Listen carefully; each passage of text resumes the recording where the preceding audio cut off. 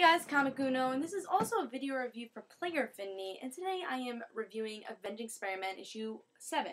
So let's see what's going on with this issue. Let's talk about the cover first. I have to say, one of the reasons I picked up this issue was because of the cover.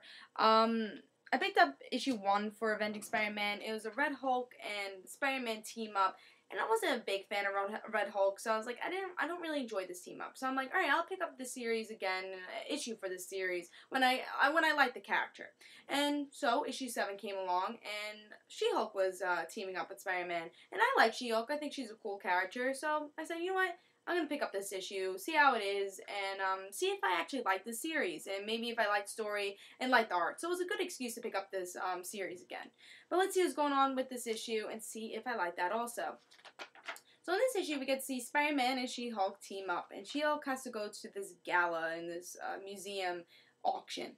So she gets a taxi and says, all right, gotta go, Spider-Man, bye. So Spider-Man follows her, and he's like, I'm gonna go, I'm gonna go follow her. And he sees that these two hooded people walk into the museum, and Spider-Man says, something isn't right here. So these two hooded people are cat, I guess, followers.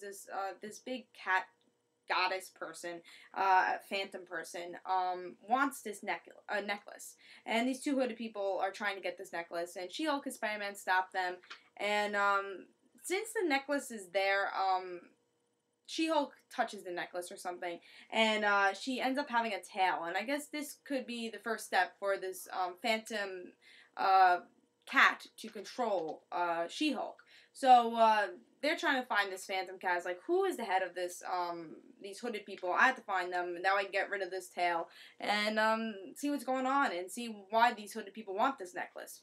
So they defeat this phantom cat, and the tail goes away, and that's the end of the story.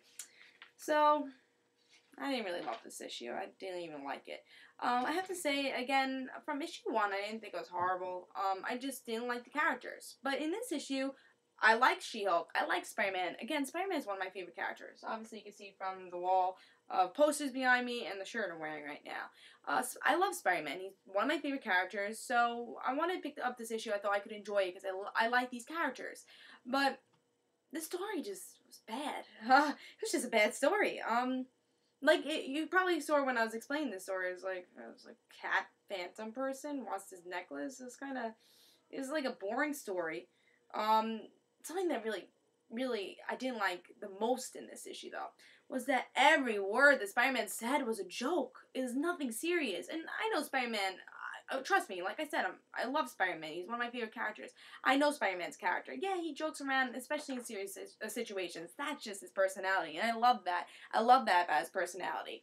But at serious times, when he's trying to have a battle, he doesn't just say jokes all the time. Like, he says stuff that's serious, You can take him seriously sometimes. In this issue, you can't take him seriously.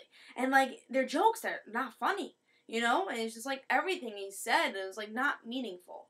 And, I really did not enjoy this. And She-Hulk was really boring also. She wasn't that great. This team up just did not work. And why did they team up? They didn't explain why they teamed up. For a team up book, you have to explain why are they there, who is in the villain?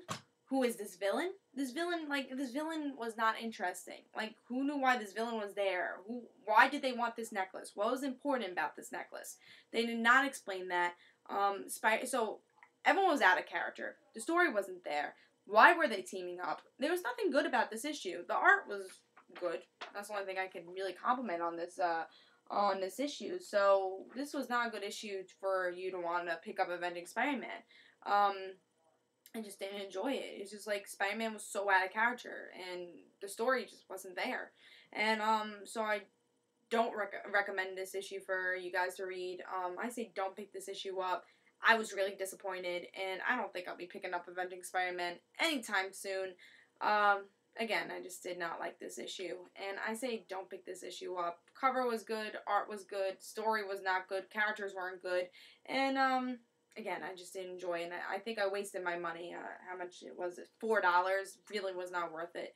Even a $2.99 comic was not worth it. So, yeah, so don't pick this issue up. I give this 1 star. It was really bad.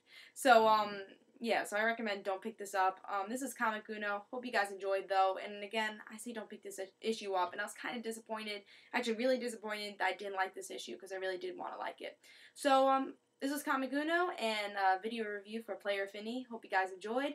And in the description below will be a link for my Twitters, for both my YouTube channels, Comic Uno and the Random Situations. I'll have news about those videos. Hope you guys enjoyed, and this was Comic Uno. And I say don't pick it up, and I give this 1 star. See you guys.